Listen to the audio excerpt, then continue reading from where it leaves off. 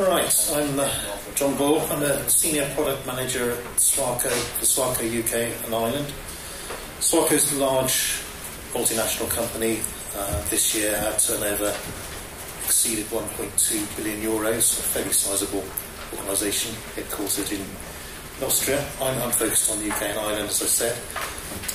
My portfolio really focuses on adaptive technology strategies and things. That includes Scoot, Mover, and Swarco's own Inflow and Smart AI products, which I'll talk about in a moment. And they're all relevant to bus priority. So this is the situation today. I'll leave at the point here. So, central bus priority requests, so the Arctic T31 message, often used to improve adherence to the timetable. Supported in our UTC traffic management system, which is a very mature product, been on the market for 30 years in various iterations. We're moving all of Swarco's systems to something called MyCity, which is a platform for everything, whether it's common database, UTMC type or functionality, such as air quality sensors, journey times, variable message signs, flood warning, anything you can think of. But we're also adding to that the UTC and remote monitoring of traffic light controllers, so everything's in one place. We already have that functionality in other countries. We have remote monitoring for the UK protocols, and sometime next year we expect to have Scoot in there as well, which will phase out the old product. But we'll still have support for Arctic central priority messages. And as we get over today, those messages can trigger Scoot bus priority.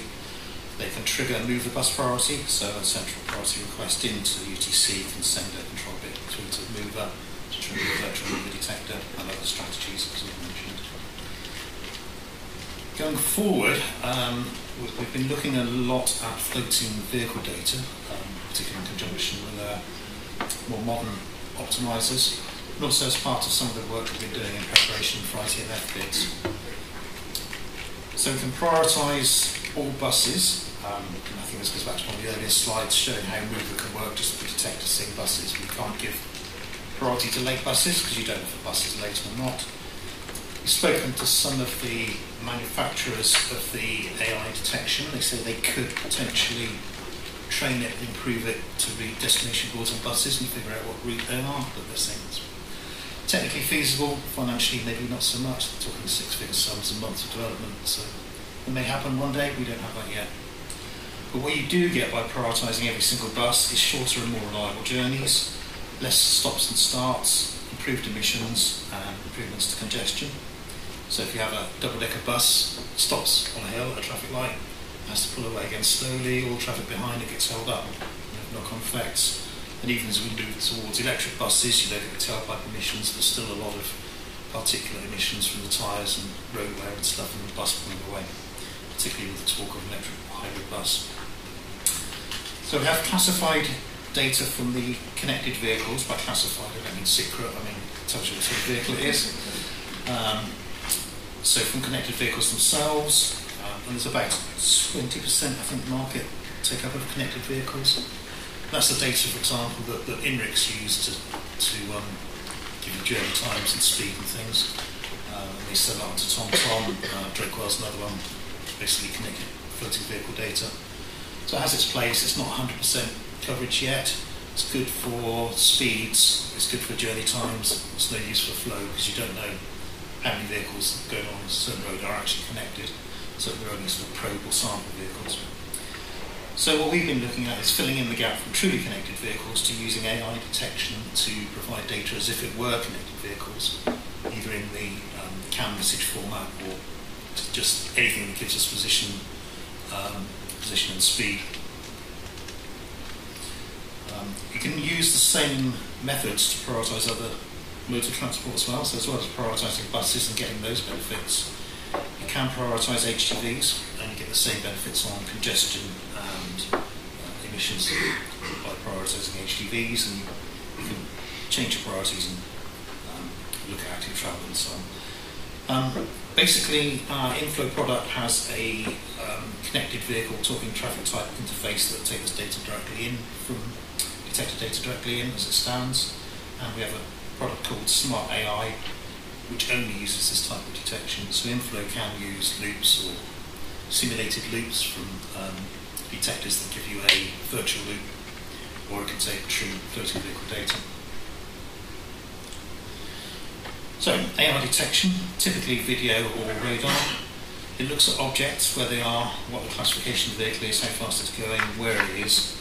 Doesn't really care about roads, doesn't care about fixed detection points.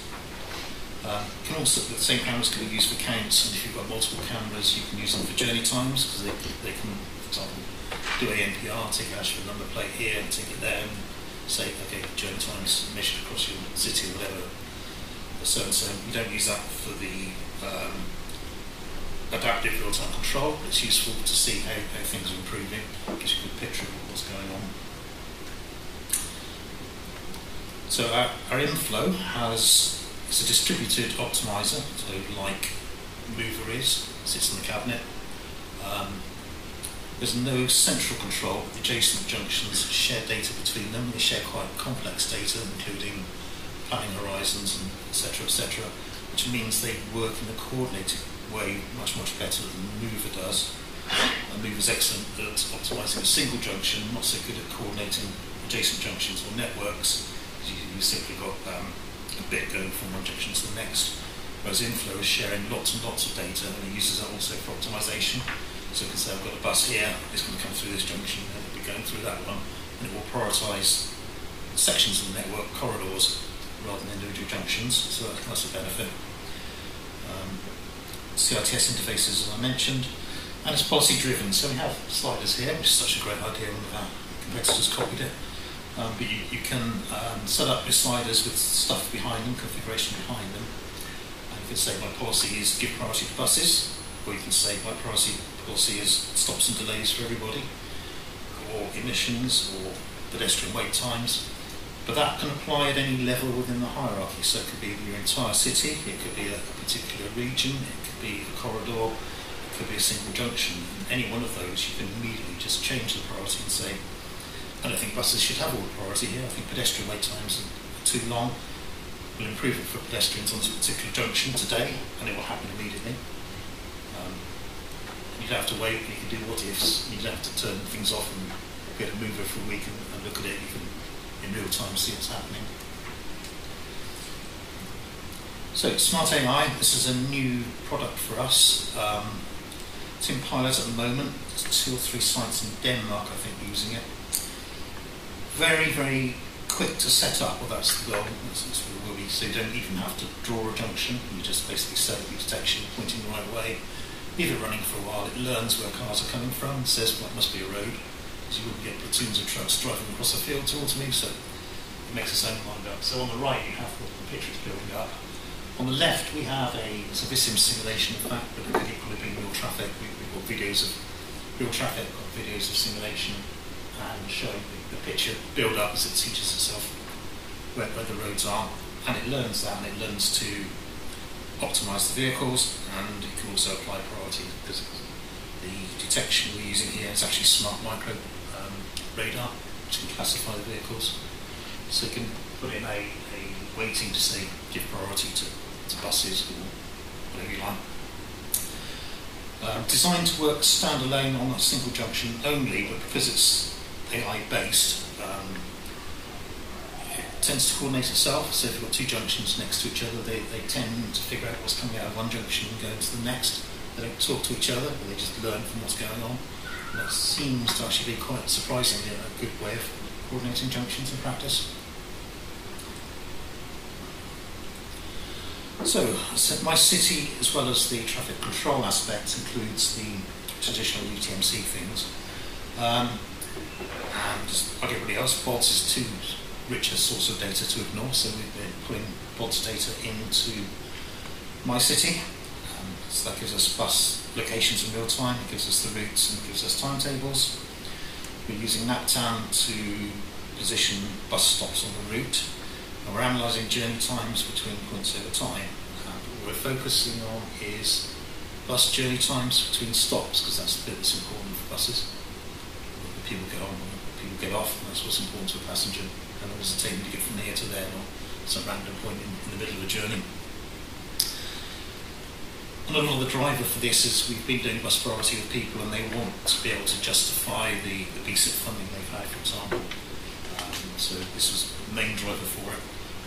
So you can do offline analysis before and after comparisons, etc. But also, because this data is going into my city, one of the things you can use it for is input into strategies. So, like most common databases, you have strategies that take virtually any input from data you're consuming, and that can trigger any kind of output stuff you can publish.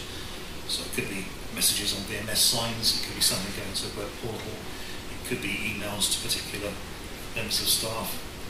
Anything you can output, anything you can input can be joined together with a strategy. So it's quite a powerful tool there. So more than just an offline after the event thing, you can say, if bus journeys take too long on this route, there's something. So you could have a sign that says to get from here to the city centre would take you 5 minutes by car, 10 minutes to walk, and oh look, it'll take you 11 minutes on the bus. Some awesome possibilities there. So we have lists of available bus routes. We have all the bus stops that form a route with their coordinates. The interesting bit is on the map you can see where the buses are. In the middle there's a tooltip, so I've hovered over a bus in real time. It tells me where that bus is, what route it's on, how fast it's been going. You can hover over the buses, you can hover over bus stops, you can hover over the route line to tell you what route it is. So lots there. It's early days yet, that's the functionality we have, we're building on that. We'll continue to sort of incorporate that with other things, other aspects of my city.